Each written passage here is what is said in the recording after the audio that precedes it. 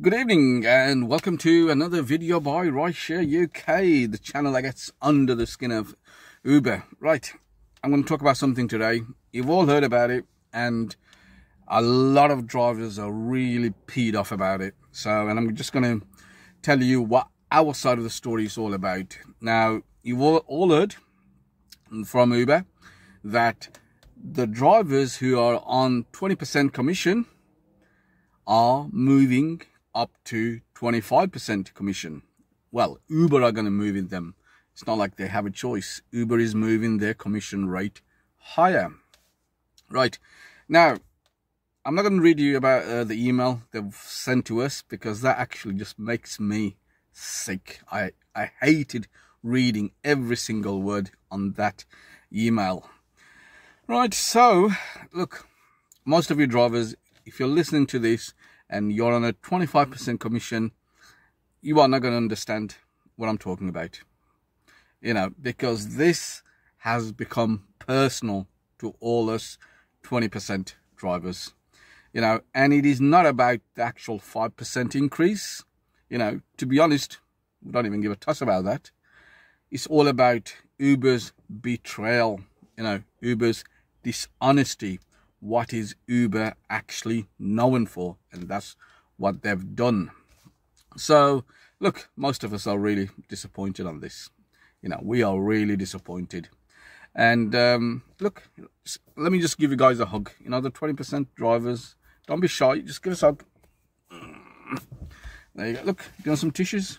Something, it has affected us really bad. Yeah, have some tissues. Wipe the tears. You could do it.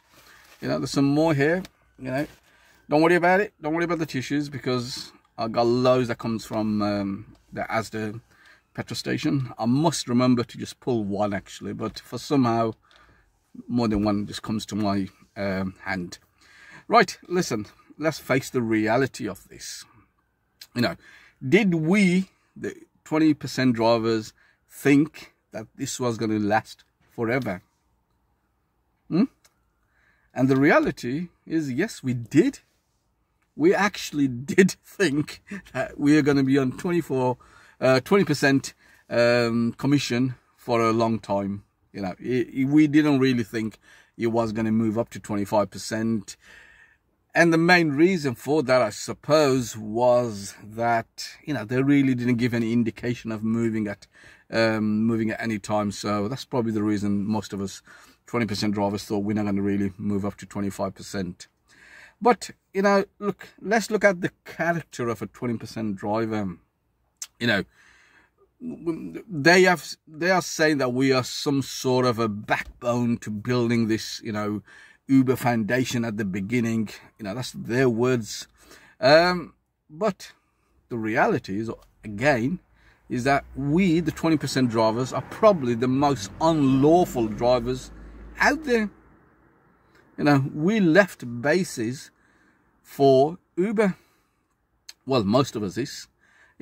We've seen the bonuses, all that sort of thing, and we just went for it. We are also a bit more of a risk taker at the same time, and if it paid off well, which it did actually at that time.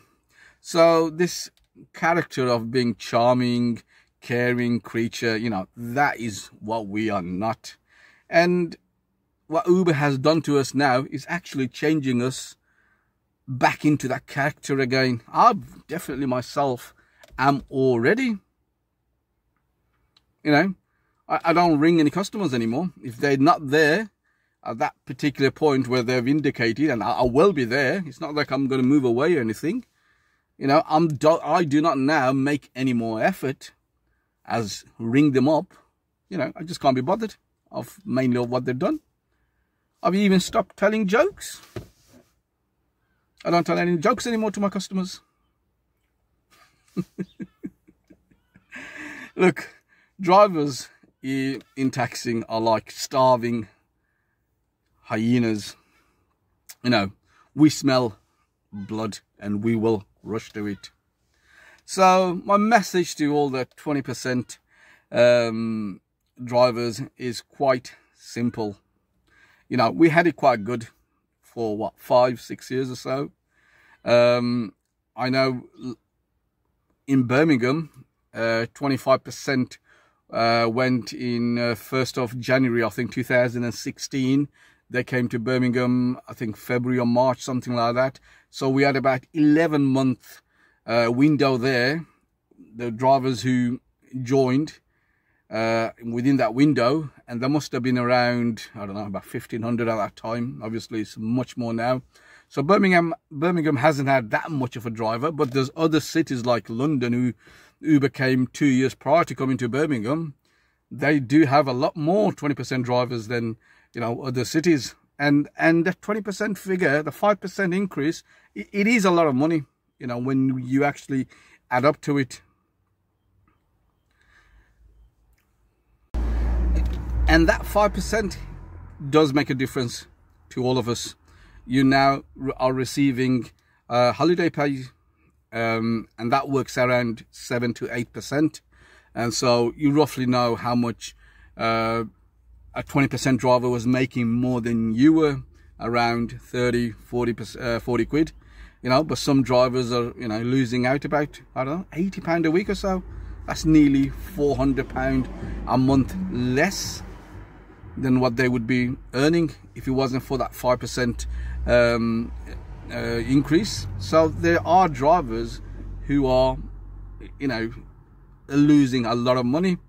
And look, I'm not gonna, you know, start calculating holiday pay to make us you know, feel a bit more better about it. You know, I am going to be honest here. It is a huge disappointment for 20% drivers, you know, and there is no winners to this. You know, Uber is definitely no winner. You know, I now have a different approach to accepting jobs from other apps. You know, I will prioritize other apps more than Uber right now, purely because of that act they have done.